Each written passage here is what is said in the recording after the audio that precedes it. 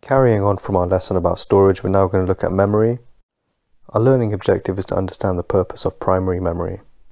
So let's talk about primary memory and secondary storage. First, primary memory is a component or are components on the computer which store data that the CPU needs to access directly.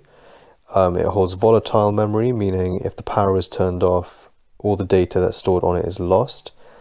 Some examples of it are RAM, ROM, cache, and the registers on the computer. Secondary storage is used to store data that is not being used to run the computer. It's referred to as non-volatile memory, which means when you turn the power off, the data on that component remains and stays. You'd use it to store any documents or files that you don't need to use all the time.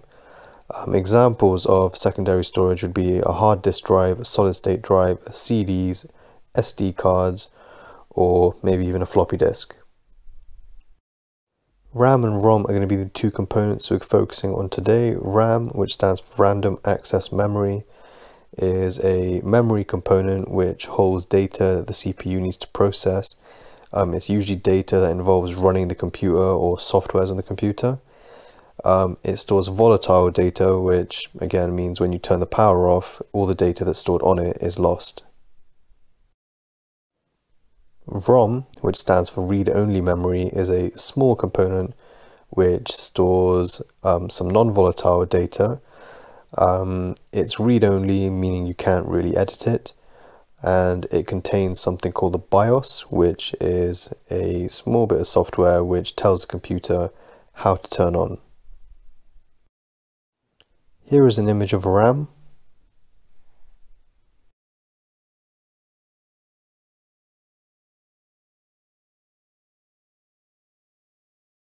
And this is what a ROM chip looks like. Now, thinking back to how the CPU fetches and processes data, the CPU first requests data from the cache. If it's not in the cache, it will then go and check it at the RAM. If it's at the RAM, it will copy it back to the cache and then send it back to the CPU and have that data processed. Now, there are some issues that might occur if both cache and RAM are full. When the RAM is full, something called virtual memory might be created. It's usually created on your secondary storage device.